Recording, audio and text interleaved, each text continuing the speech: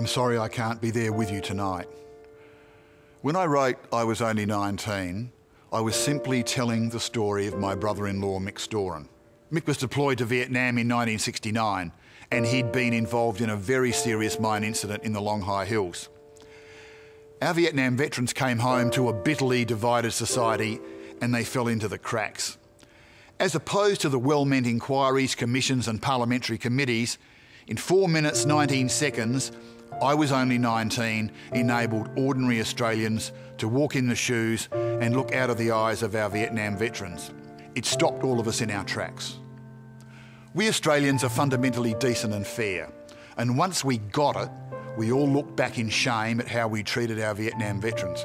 I don't think we'll make that mistake again.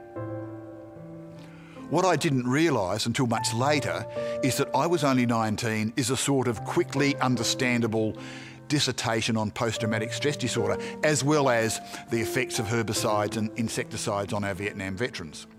A few years ago, I scripted and narrated a DVD for the Army on post-traumatic stress disorder. It was designed for soldiers pre- and post-deployment. I interviewed a wide range of veterans from Vietnam, East Timor, Somalia, Rwanda, Iraq and Afghanistan.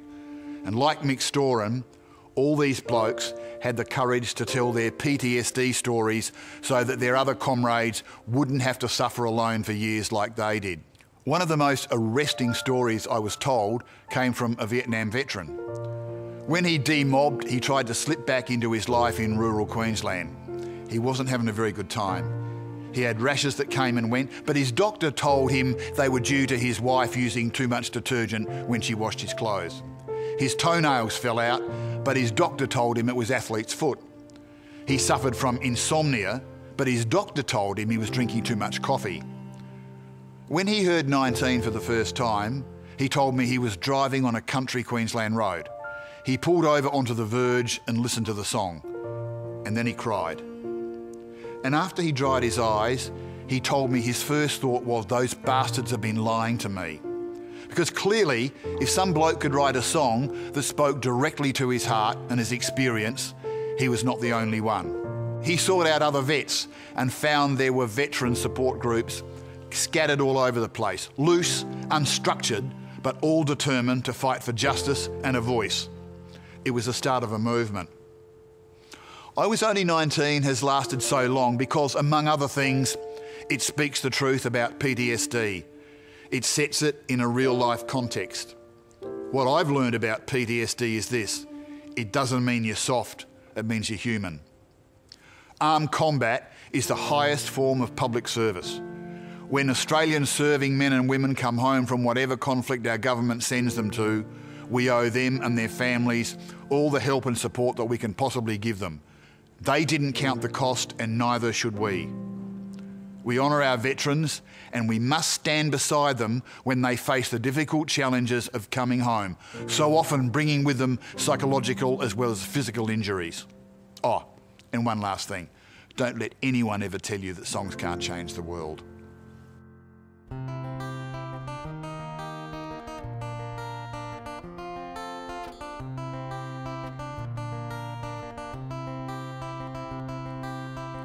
Mum and Dad and Denny saw the passing out parade at Puckapunyal. It was a long march from cadets. And the 6th Battalion was the next to tour. It was me who drew the card. We did Canungra, Shoalwater before we left. And Townsville lined the footpaths as we marched down to the quay. This clipping from the paper shows us young and strong and clean. And there's me in me slouch hat with me SLR and greens. God help me, I was only 19. From Huntow, Brighton, Chinooks to the dust at Newey Dat, I'd been in and out of jobbers now for months.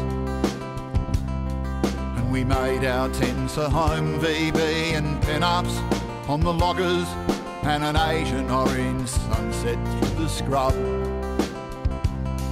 And can you tell me, doctor, why I still can't get to sleep? Night time, just a jungle dark and a barking M16. What's this rash that comes and goes? Can you tell me what it means? God help me. I was only 19.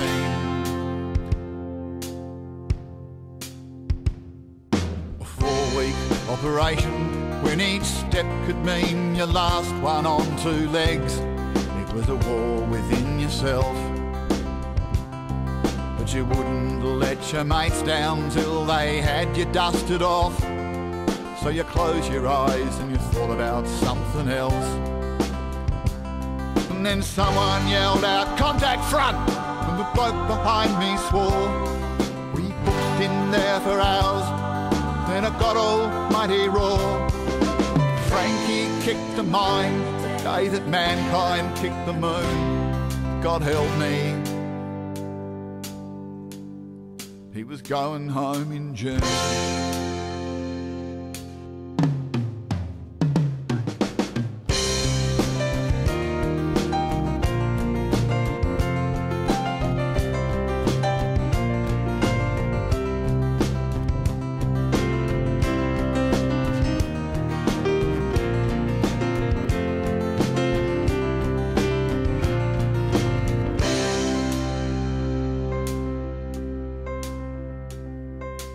I can still see Frankie drinking tinnies in the Grand Hotel on a 36-hour rec leave in Vung Tau.